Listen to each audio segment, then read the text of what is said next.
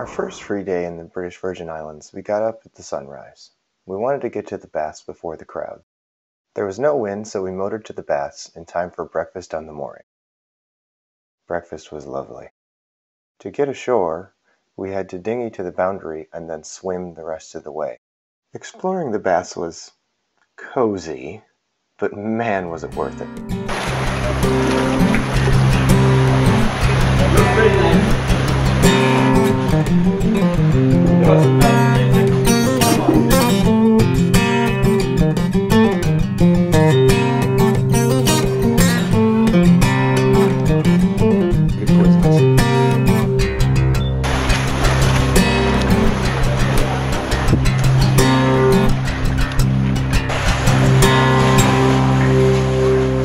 Once the hordes arrived, it was time to head out, but not before a celebratory toast.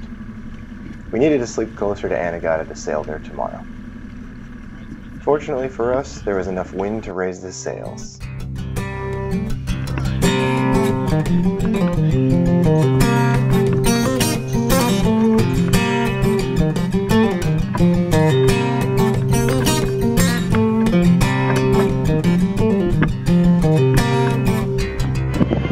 You can see him Facebooking while he's sailing. When talking to people at the baths, we had heard about some great snorkeling at the Bitter End Yacht Club.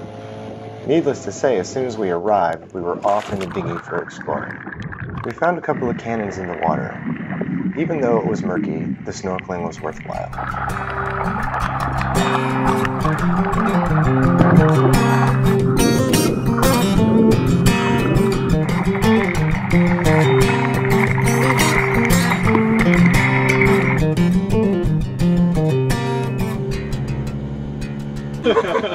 Day two.